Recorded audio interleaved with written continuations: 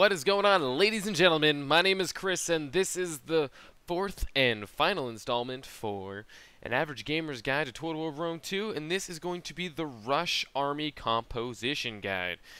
Now, going into this, I want to give a straight-up caveat. These are going to be rather simple armies, but they are still molded to a certain, shall we say, purpose in life. So let's go ahead and jump right into it. As always, I'm going to be going over four different factions in the game. I'm going to be going over Parthia, Pontus, Sparta, and the Iceni, touching on pretty much every single different culture and every single different kind of mesh-up of cultures as well. So let's go ahead and jump right into it. Anyways, so this is Parthia. This is my build for Parthia. Again, this is a relatively simple army. I focused on, of course, I always get my Royal Cataphracts. I'm a big proponent. Let's go and move these over here, just for my OCD sake. Anyways, I focused on making sure that I had both swords and spear units because I'm a big proponent of making sure you always have some kind of counter to your enemy's infantry. It does make a slight advantage, and you got to use every advantage that you can. So I go for the Persian hoplites over the normal mercenary hoplites because of the fact that they have rapid advance. Remember, this is supposed to be a rush army, so if necessary, I'd like to have every little bit of speed I can get. Of course, I get my Parthian swordsmen because you have to have some kind of melee infantry. You'll notice that I went with 0 skirmish infantry because the entire idea is that I'm getting in there and getting in there quickly and just going to beat the snot out of them. So I went for, of course, some noble blood cavalry and some royal cataphracts. And then, of course, I went for some Indian war elephants just for the shock and awe fun factor of them all. Again, so these kind of armies are meant to get in quick, get past the skirmishers, to break through enemy lines, and really just push through. So if you're going up against somebody that you think is probably going to focus on a skirmish army, this is the perfect kind of thing that you can use. You can go back to my balanced army composition guide where I go over the ideal settings for every single one of these armies. I'll link that in the annotations here. But yes, so easiest way of doing this is to use your cavalry to start an initial engagement of some kind, just 1 or 2 units, to hold them down, bring up your infantry body, and try to spread them out as far as possible to get a wide swath of them so your enemy has to meet you. And obviously use your cavalry, your cataphracts especially, and elephants to get into the flanks and get into the side and try to beat the living snot out of them. So again, this is about getting in and getting in quick. So let's go ahead and move on to the next one, which is Pontus. Now we have Pontus here, and again I go for my royal cavalry. I love having cavalry as my general.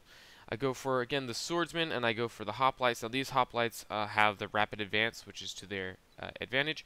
I do go for some citizen cav, and then some noble blood cav and pontic cav. You also notice that some of the makeups on these armies, again, is I'm going completely without skirmish. I'm going just about half for melee and half for cav, or sorry, I should say infantry, and the other half for cav, because it's going to make it a lot easier to get in, to be able to harass. That's what I use these citizen cav for, to get in there and just do some mobility movements around them while I move up the rest of my army. I want the Pontic Royal Cav and the actual Noble Blood Cav to be the ones that are going to be doing my heavy hitting. They're going to be doing my heavy engagement, especially these Pontic Cav. These are going to be my shock Cav. So I'm going to try to use, I'm basically going to bring these guys up as soon as I can, get them into range. And by the way, I want to make a side note real quick that doesn't mean that I'm going to be sprinting my entire army as quickly as I can to the enemy. What I mean is, once I get to the point where we are just about skirmish range, that's all I'm doing is punching through. Or if I can try to get them up outside of the enemy's view using that line of sight system that's in Total War Rome 2, then it's going to be a lot easier to just push them in. So as opposed to a lot of armies, there's a little bit of that skirmish phase. This entire army is about getting a huge amount of infantry right to them. So it can be a little bit of an infantry spam. There's always going to be a little bit of that to it. But at the same time, if an army is well balanced enough, is run properly, can easily defeat these kind of armies if they use their skirmishers correctly. So with all that aside. So again, I use the balanced infantry. I'm going to use my noble blood cav to hopefully hold down any enemy either cav or infantry that they have on the flanks. And my Pontic Royal Cav, I would like to see if I can get around to the rear because they're going to have some really great shock value, especially going when I can hammer an anvil against my own hoplites or Pontic swordsmen. So that would be how I'd run Pontus, and how I have run Pontus in my own personal campaign. Let's move on to Sparta. Now Sparta is by far the most boring faction when it comes to things that you can do. But again, I have to try. I want to stick with a theme, so I said screw it. I'm just gonna make one because it's relatively simple, but I'm gonna do it anyways. As always, I do Royal Spartans for my hero unit, or sorry, for my general unit, and then I do 2 hero units that I can, which is the most that you're allowed to, I believe, at Sparta. So, because they give the morale bonus around them. And then, again, I went for the 50-50 split of infantry and cav. They are so freaking boring. They only get one kind of cav. But again, I've been using Sparta as a basis for my other guides, so I figured I might as well, not stop now on my last guide. So, but the principle is still going to be the same. Although they are really boring in their unit selection, the Spartans have a very, very strong aptitude for this kind of thing, just because of the fact that their cav is on the lighter side, but it also makes them more mobile. And then, of course, as well, they also have rapid advance. They have a lot of great bonuses. They're very, very heavily armored. So once they get into a fight, they're going to stick in there for a very long time, as anyone who's gone up against Sparta, or at least seen videos of going against Sparta, will attest to. So they're just going to be weaker in that initial engagement with calves, but if you can get some kind of spear, even just 1 or 2 on, probably just 1 on each flank, of Royal Spartans being relatively close to wherever your cav are, then you really have nothing to worry about in that section there, because they will tear up any cavalry that they get into a melee fight with if you can get your hoplites in there. So, but again, I don't feel like I need to go over a whole lot with that. The strategy is the same. The units are a lot simpler. So let's go ahead and just move on to the Iceni. The Iceni are probably the most interesting rush mobility army that I have. I kind of set them up in a 2-wave kind of formation. So what I have here is I start with 4 ambushers, because they have again, they have the guerrilla deployment, which is right here, which allows them to deploy outside the deployment zone. So I'm going to use these guys, and they can also be hidden anywhere on the map.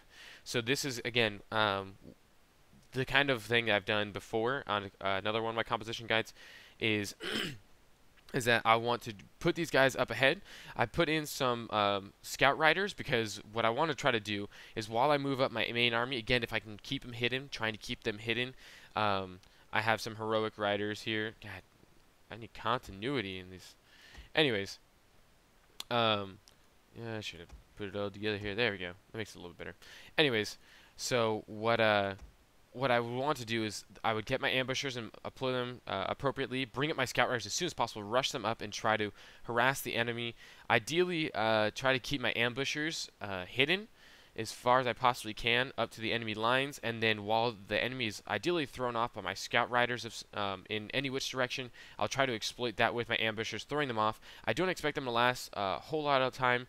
That should be plenty of time to get my heroic riders in and to get my heroic nobles in, along with my chosen spear band. So the entire idea for the Iceni is that I'm going to try to throw them off with my scout riders, take advantage of that with some ambushers, because they got decent charge bonus here, but really good weapon damage and stuff like that. So it's just going to be really good for getting in and getting some of those easy kills if I can get them turned just right and get some flanks, maybe even a rear attack in, and then exploit the continued chaos with my better infantry, both the spear band and the heroic nobles, and of course my heroic riders as always. So I know this is a rather quick guide, but it is, again, a relatively simple tactic to just get in there and brutalize somebody.